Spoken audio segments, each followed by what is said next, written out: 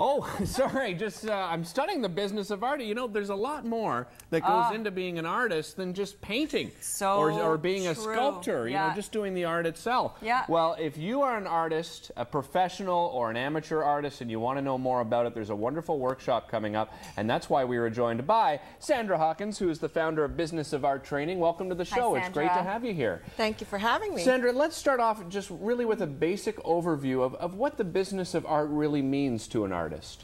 Well, it's there's an awful lot that goes on behind the scenes, and that's what a lot of people don't realize, including artists. I know myself, when I graduated with the Bachelor of Fine Arts, it was like, now what? I didn't have a clue, you know, where to begin. And Canada has kind of a unique system because we have three equal sectors.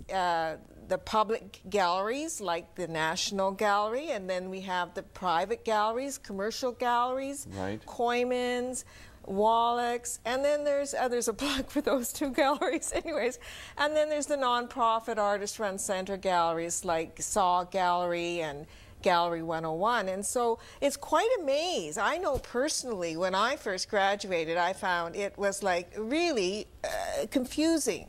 So in the process of researching it, I put together this workshop in 1999, and I've been teaching it ever since. And the book that you were reading came out of the workshop mainly because I needed it. My students needed it, and I needed it personally. And there just wasn't anything that was sort of Canadian-oriented, which addressed this very unique structure that I was telling you about, because we don't have like the large arts foundations like the U.S. and. So Sandra, let's get into some of the specifics then, because you're right. I mean, the talent is one thing, right, to be an artist. You, of course, need that. But then when it comes to actually selling your works and trying to make a living out of it, I'm sure there are so many other things to consider that artists don't consider, and certainly people admiring art don't realize that goes into it. Can you give us the perspective from the artist's point of view, what kind of things you have to think about? Yes, and the workshops and the book are from that perspective, rather than from an organization corporate perspective. And so the artist has to consider things like the purchase and selection and purchase of supplies, their studio, their relationship to the studio. Often the size of the studio, for example, might make an influence on the size of the work that you produce.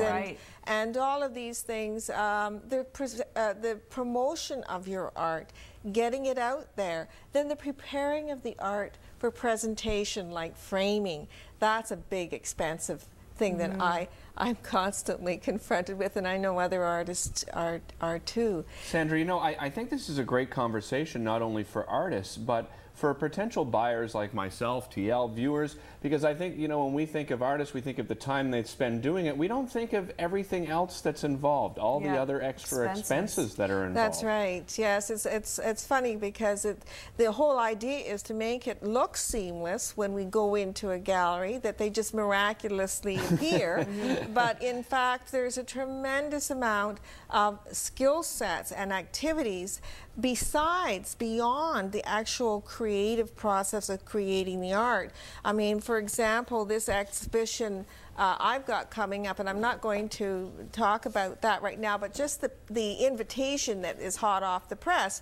I can't afford to pay somebody to do my you know, graphics. I had to put this together myself. That's time that I don't get paid for. The printing alone at Staples, which was a good price, 54 cents for each one of these is 54 cents. That adds up. And these are all things, like you said, that people don't normally think about. Sandra, really quickly, we're out of time.